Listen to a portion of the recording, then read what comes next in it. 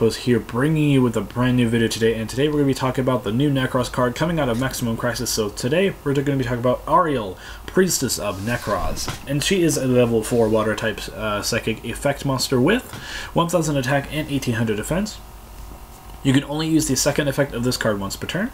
Once per turn, you can the first effect is once per turn you can reveal any number of Nekroz cards from your hand to your opponent, and then until the end of this turn, increase or decrease the level of this card by the number of cards shown. So you could, let's say you reveal 5 cards. This card is level 9. You can make your Trishula.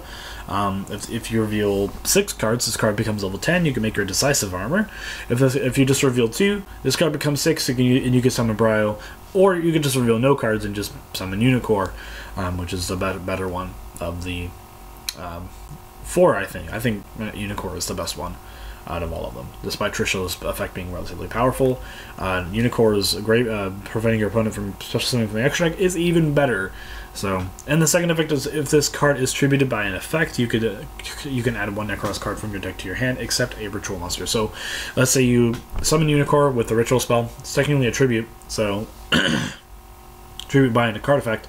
So you could search out a Shuirit or Dance Princess or Archmage, I think his name is. That doesn't leave you much room to use this card, but it can search itself, so that's also another thing. You can search out herself. So, in the Nekroz deck, as it stands, will you be playing multiple cards? Will you be playing multiples of these? If we get Shuirit to 1, you probably might. You might play 2. But I think you're probably going to stick this into one of. But like I said, we don't have Shuirit, so it's really tough to determine whether or not this card will be any good, or if it'll be any different in the for Nekroz. Bonus side though is that they can make Bahamut Shark now, or can they? Can they not make Bahamut Shark? Is it just 2 water monsters? Or is it? No, I think you can make Bahamut Shark and then you can go into Totally Awesome. So that's pretty freaking stupid.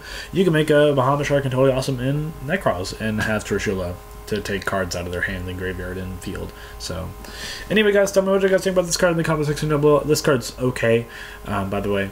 Tell me what you guys think about this card in the comment section down below. I will see you in the next video. This has been Team Metamorphosis signing off.